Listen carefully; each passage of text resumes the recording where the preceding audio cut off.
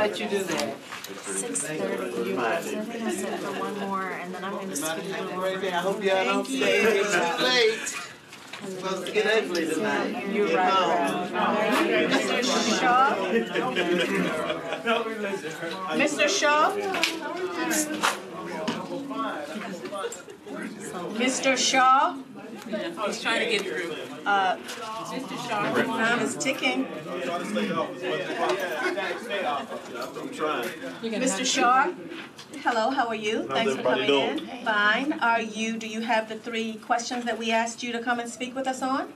Slightly. Okay. Right here in front of me. They're right there in front of you. So we're going to give the time over to you. You can go over them any way you want, smush them together one at a time, however you want. You will have 10 minutes to talk. If you happen to finish before the 10 minutes, then we will have some questions for you. Okay. And so now it's going to be your show. Okay. So the first question is briefly explain your interest in serving on the Oversight Board and the reasons you wish to serve. My name is James Shaw. I think everybody's pretty familiar with what happened last year, what my platform is right now, and that I'm trying to use it in a responsible way. I am from Nashville. I'm 30 years old. I'm an old man now. And with that, I want to help inspire the next generation that's coming up. I know my voice is very powerful within the city of Nashville, and me being from Nashville. And this board is very important. And with my voice, I feel like I can be kind of a liaison between what's going on in the city politically and with the police force and everything, and to the neighborhoods within the city of Nashville.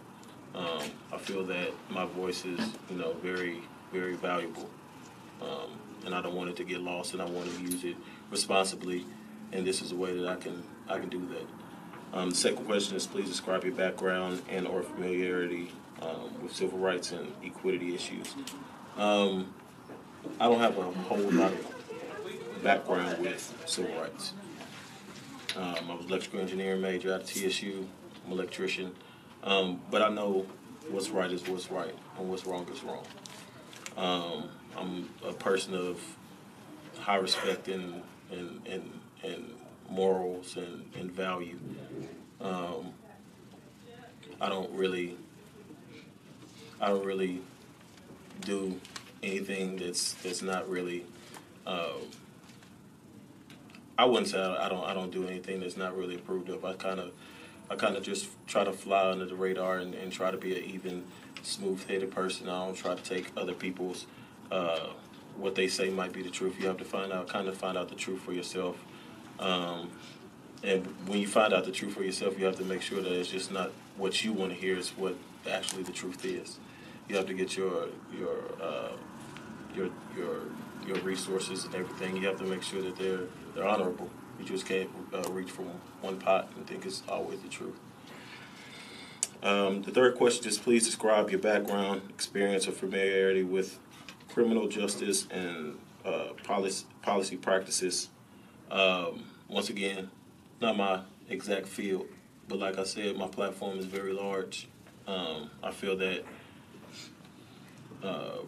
especially within the city of Nashville, I'd be very, very valuable to the board. As far as, the stuff with police and policing and how it goes and how they're trained. Most policemen, almost every policeman I talk to knows me. They kind of think a lot of me, same thing as firemen, and I think a lot of policemen and firemen being in the situation I was in. And I respect them highly, and they respect what I did highly. So I feel that with that being said and, the way that they feel, I feel like that's a very valuable necessity to be on this board, and that I'm very relatable to, and that the story is very relatable to, and it's just, I feel like I'm just very valuable and could be very valuable to the board. Okay. All right, so we've got about 5 minutes. Let's open it up for some questions. Yes, my subcommittee folks. Yes, sir. Ma'am. Oh, Sorry about thank you. Yeah, I've got a question for you. I looked at your questionnaire, and in terms of community service, all the people who'll be evaluating you understand how difficult and hard community service is and how much hard work that is. When I looked at yours and I saw voting, and then I saw appearances at a few places, and I'm concerned also about the fact that we only have one person that showed up 20 minutes late for the interview and had it rescheduled, and that's you. So this board is very important to an awful lot of people. And as you can see right in here, a lot of people are concerned, and I personally am looking for somebody who's going to be there and who's going to dig into the hard work when the cameras aren't there watching. My studies of other boards say that that's some of the difficult things that we have, is getting people to show up for things that are not very high profile. Convince me that I shouldn't be concerned about you. Convince you? Yeah. I can't 100% convince you. I can't. Convince us. What I can tell you is that I went to 100 James Robertson Parkway, which is across the street. Say it again. I went to 100 James Robertson Parkway, which is across the street, and I talked to 3 security guards. I walked across the building 3 or 4 times trying to get into the Birch building. Then I walked over here to the back of the building, which wasn't open. Then I had to walk around. I talked to another security guard when I was at the back, and I had to walk around. I was actually here at 7:15. By the time I got through the door and got through talking to security, it was 7:18, and I waited to 8:32 to not be seen. But you have to take me for my word. I gave $250,000 away. I don't know if I can convince you or not, but I gave $250,000 away. I'll be here. My word is my word. My concern is simply the work, being there and showing up every day. My word is my word. Okay, we have under 3 minutes. Anybody else have a question? I Committee have member? one, Madam Chair. I'd like to ask. Let me check first. Any other subcommittee members? Just very quickly, We need to take them first. thank you for being here. You are the next generation. Your generation in Nashville, I think, has had issues with the police.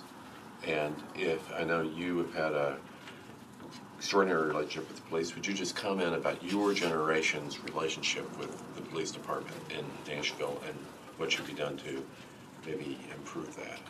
So it's kind of a double question with that. I'm an African-American man. That's the first part of that question. The second part of that question is I'm just a human, right? I have a lot of friends that's actually in law enforcement. I have ample friends that have had problems with police. So I've always been a person kind of in the middle. One thing I can say that I would do that would help out, I think, the communities more is put police, make them walk a beat. Make them get outside their car, make them be. It's almost impossible for you to shoot somebody after you see them. Or it's almost impossible for you to disrespect somebody or not trust somebody after you see them. After you see them in that community once or twice or 3 or 4 times, you get to know Derek. You get to know Mark. You get to know Tiffany or whoever's in that community. You get to know their actions and where they're going to be. If you never see that person or you're never in that community, if this is your first time, then, you don't know what's going on. You don't trust that situation. As far as the African-American community, that part, African-American people, let me not speak in general terms. Some African-American men have had problems with police force and police authority. But that's because of how their upbringing was and the environment they're in. There has to be trust on both sides. August 26th of last year, I had a come-together day where I had police and I had firefighters. Mr. Shaw, I am so sorry, but the time is now 3:40, and as I did with everybody else, I am going to stop you. Okay. But I do appreciate you coming back and you sharing with us and you talking with us, and thanks so very much for coming back. No problem. Thank you so much. Have a great afternoon. No problem.